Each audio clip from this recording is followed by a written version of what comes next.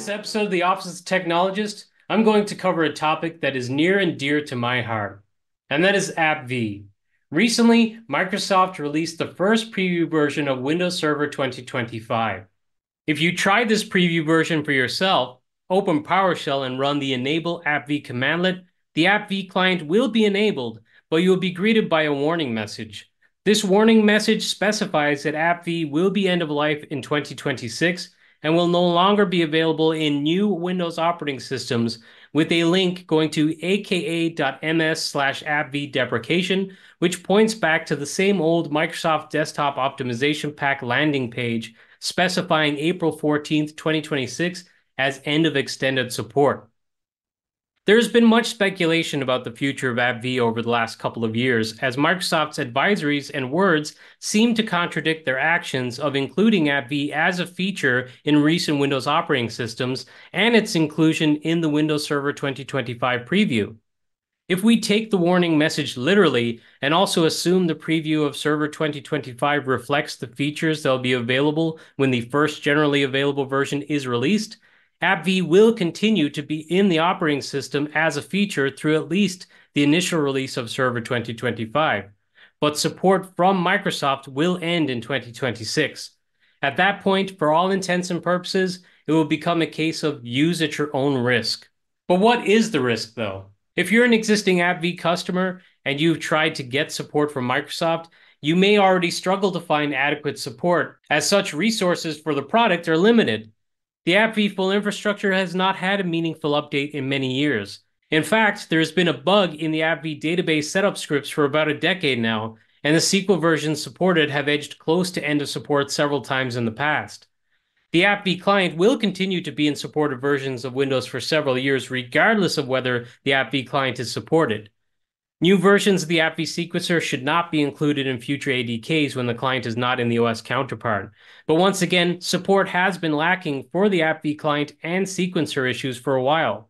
The major risk is the possibility of a future OS update or configuration manager or Intune update breaking the AppV client or the deployment and execution of AppV applications.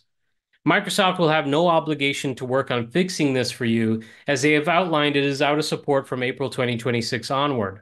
Also, if you try to migrate your AppV applications after the end of support and run into complications, you could have no recourse through the support team then either.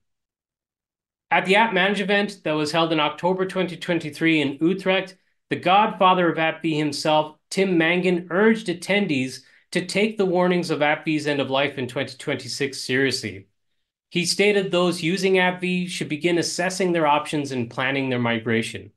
And I would add that a typical migration project takes about 18 months to complete, so you'll want to start planning now. You need to have your project plan for migration in place before the end of this year. But I would like to take this opportunity at the end of the video to share my personal love and appreciation of AppV. And while organizations may have struggled to successfully sequence applications into AppV, those of us who invested the time and effort into learning the technology have long advocated for some of its benefits, like isolating applications, dynamically delivering applications and application updates, and delivering software as a service to Windows desktops right into the user's desktops and start menus. It is a shame that AppV never became the foundational pillar of end-user computing that some of us hoped it would become when Microsoft first added the AppV client directly into the Windows operating system. But c'est la vie. We cannot waste time lamenting what has been lost. In this rapidly changing landscape of enterprise IT, we must focus our time and effort into driving our organizations forward with new solutions.